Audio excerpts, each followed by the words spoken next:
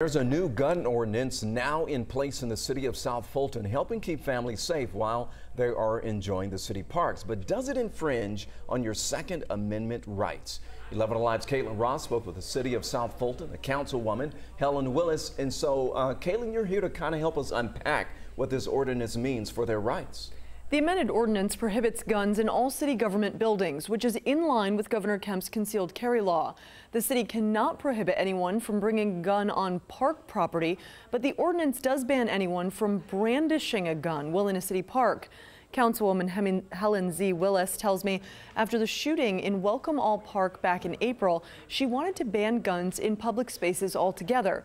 But because of the concealed carry law passed by Governor Brian Kemp just days before the shooting, the city was limited on what it could do to keep people safe.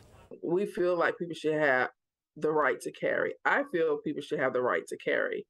But, I mean, carry weapons at schools, carry weapons where children play, carry weapons in parks. So the only thing that we could do is say, look, if you have the weapon, don't pull it out. You know, don't threaten people with it, and don't bring it into our park facility. I asked the councilwoman how exactly the city of South Fulton plans to enforce this new ordinance. She tells me the park rangers will be on patrol and will be paying close attention. She says anyone who's caught brandishing a weapon will be arrested and may be banned from all city parks.